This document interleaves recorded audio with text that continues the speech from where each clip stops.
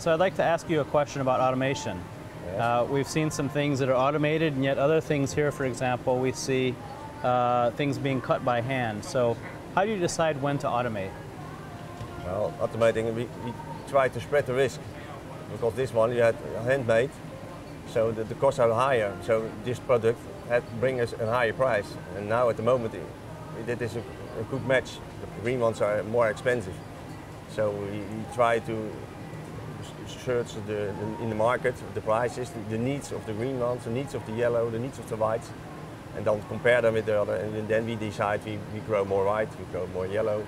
Okay. And there's the cost price is different from the varieties. Okay. So the the whites and the yellows all harvest within a day or two of each other. Yes. So it's easier to automate that sort of process. Correct. What about the case? Is that true with this green variety? The green ones we had almost 1 week to harvest. Okay. So a lot of difference. So we have almost 6 to 7 days to harvest them all. Okay. So we can't automatic them. So it would be a lot harder to automate that process. Yes. Okay. But we tried to automatic.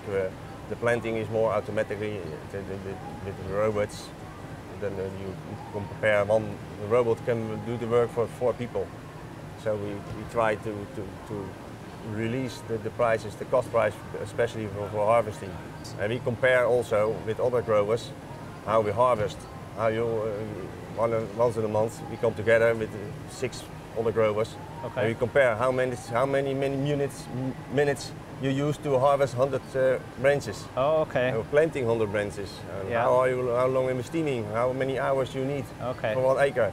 How many hours you need to get the biological enemies in your crop? And how important is sharing that information with other growers? For the Dutch people, it's very. The Dutch people are growing from the past, grow big because of comparing. Okay. That is very important by us. Okay. And I'm sure that contributes to sustainability because you learn from each other's mistakes as well as... Also, and you have competition. Yeah, okay. When you don't know what the other does with his labor, you have no competition. You can all compare with yourself. Yeah. Now you compare with your colleague or maybe your concurrent. Okay.